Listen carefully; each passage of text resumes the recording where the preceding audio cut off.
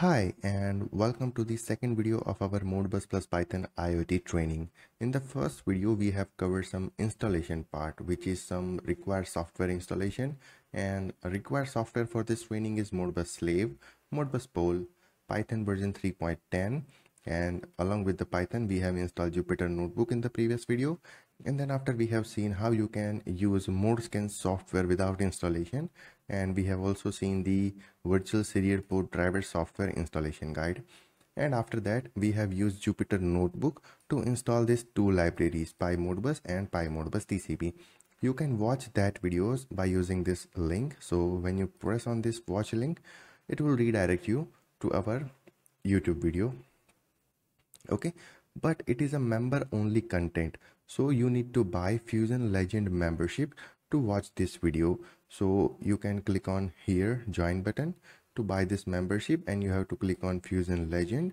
And what you will get in the Fusion Legend membership, so you will get Modbus plus Python IoT training videos, MQTT plus Python IoT training videos, and all the videos which is available in Fusion Lite, Elite and Ultra membership.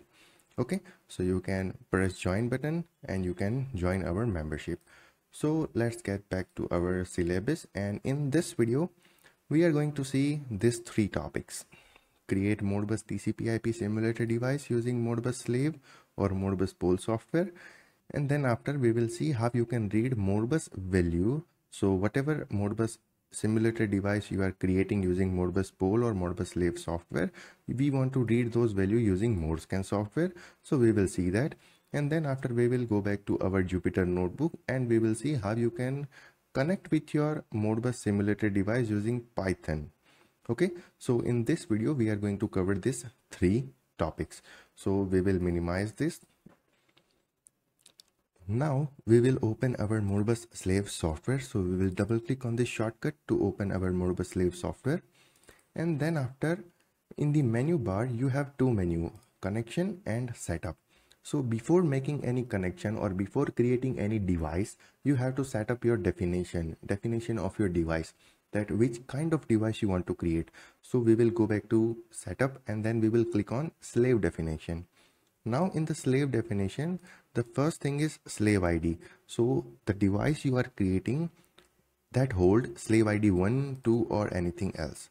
After that, the function. So the device I am creating here, this is holding register device, input status device, coil status or input register device. So you have to select the function code here that I want to create a Modbus device with holding register. Okay, so whenever you create this device, you will not able to access the input register or input status or coil status if you have selected holding register. Now you have to select the address mode. In my case it will be a decimal. Now how many address you want, starting from 0, quantity 10. If you want a more quantity, then you can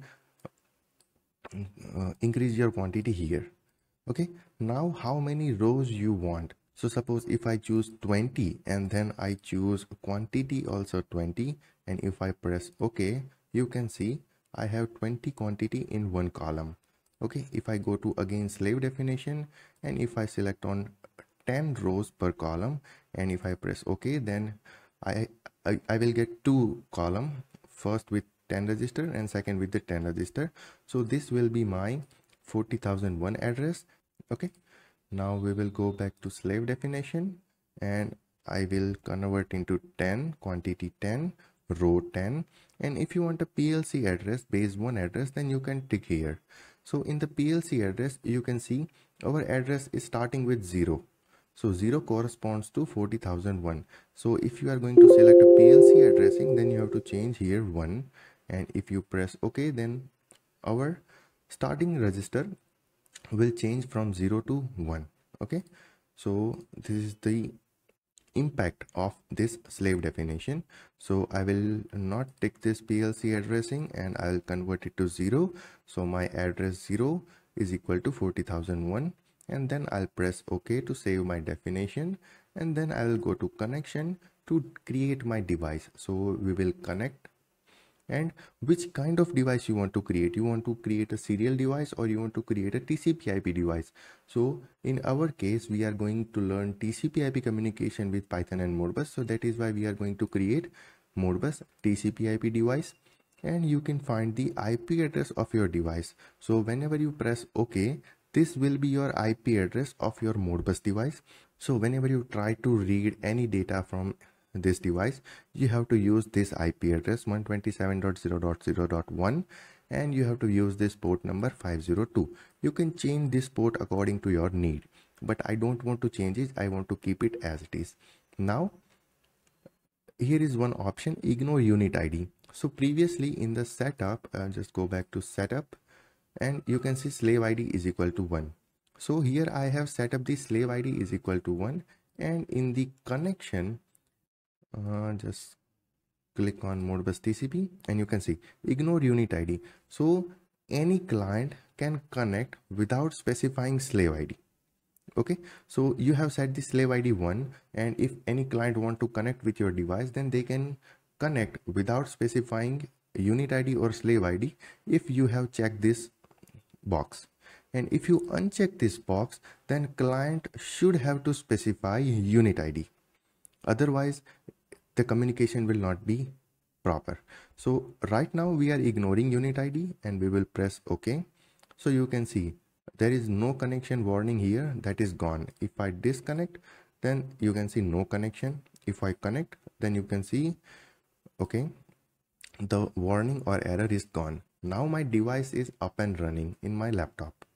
Now if I open Modscan software, so I'll go to software, and then I'll go to Modscan, and I'll go to Modscan 32. Okay, now open it parallelly. Now what is the IP address of my device is 127.0.0.1, and what is the port number of my device is 502. And if I press OK, you can see Modbus accepting response from slave device, because we have selected coil status, and in the setup slave definition we have selected function code 3. It means we can only get values for holding register, so that is why we have to select holding register. Still I am getting the error. Why? Because in the slave definition we have only select quantity 10.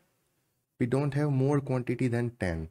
Okay, so we only have 10 holding register available in our device, and here we are requesting 100 holding register, so that cannot be possible. So we have to remove 10, and then after we can see our error is gone from Modscan. And if I change value here, like so, if I set to auto increment and then I'll press OK, you can see the value is coming here. Okay, so this is how you can create your Modbus TCP simulator device. Now if I change device ID to 2, then still I am able to connect it with my Modbus device. Now if I go back to connection, and if I disconnect, okay, now go to connection again, and if I uncheck this ignore unit ID, so now client must have to specify unit ID to create a connection. Previously what happened, if I change device ID to 2, then also it was connected, but now it won't be connected anymore. So if I press OK, and if I select 1 as a device ID here, and if I connect, then you can see values are updating. And if I change to device ID 2, then you can see Modbus message timeout error. So this software will not allow any client who is used to read data on the device ID 2.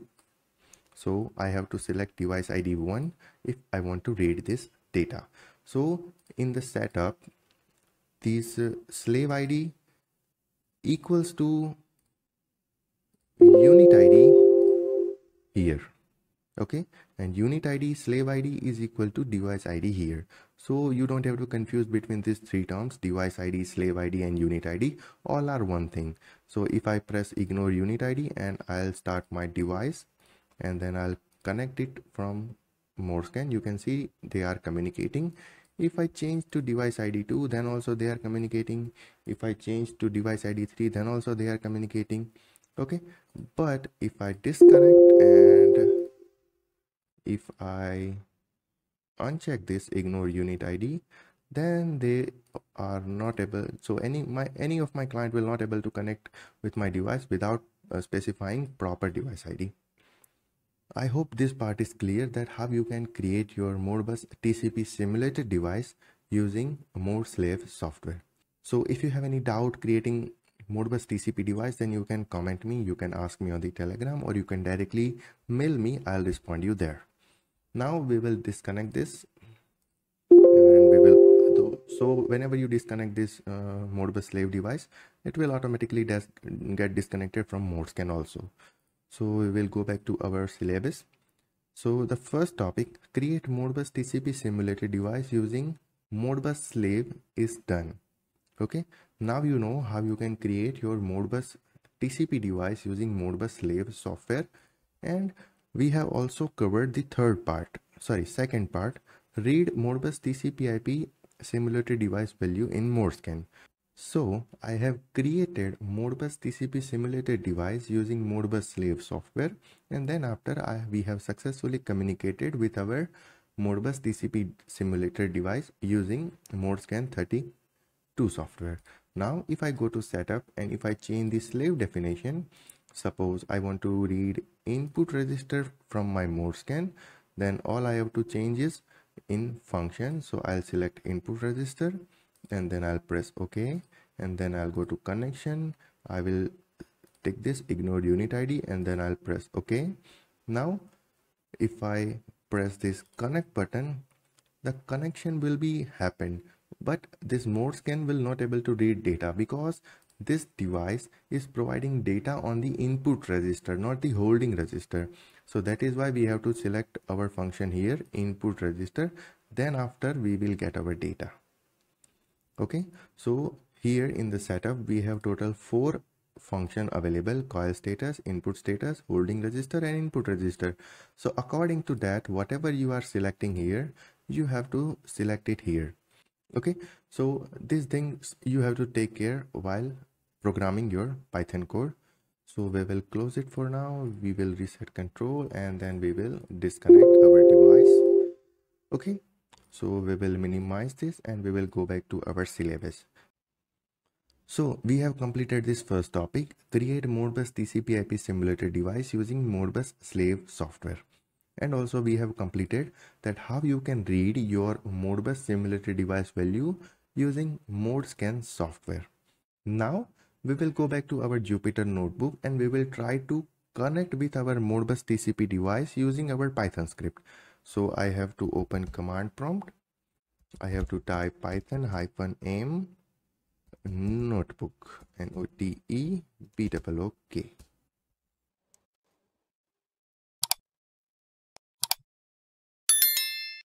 Okay, so our notebook is open successfully. Now we will navigate to desktop, and in the desktop we have folder Modbus plus Python IoT training. Inside this we have one more folder, Python notebook.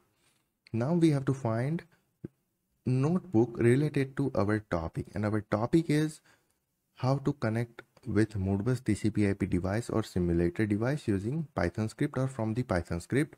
So here I have device how to connect with Modbus TCP/IP device.ipynb. So I'll open this notebook.